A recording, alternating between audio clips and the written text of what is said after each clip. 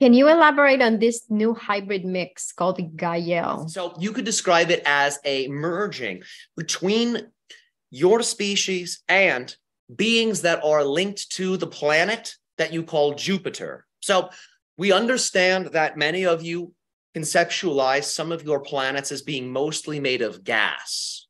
You think of Jupiter, you think of Saturn, many of you think of these things as planets made of gas. That's not exactly what they are. They're like a big portal. Please understand this. If you travel through the gap, you're teleported into a different dimensional realm that's similar to Earth.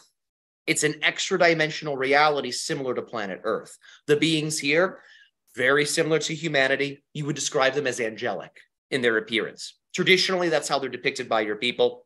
The word El comes from the beings of Jupiter, and it translates as of God. So this name is a reference to the version of Earth delivered to you by the divine, hence the El at the name of the word. Think of it as a blending of Gaia and El. So these beings have been guiding you for some time. They took a type of backseat role once your species became less religious and more technological because they knew you all needed to go through those changes. They knew that there was a new way of doing things coming.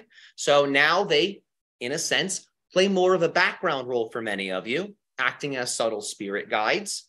When you think of guardian angels and things like this, oftentimes it involves beings from this extra dimensional, you could say, reality anchored within the dust clouds of Jupiter. So the species that you are mentioning is when your people blend with them.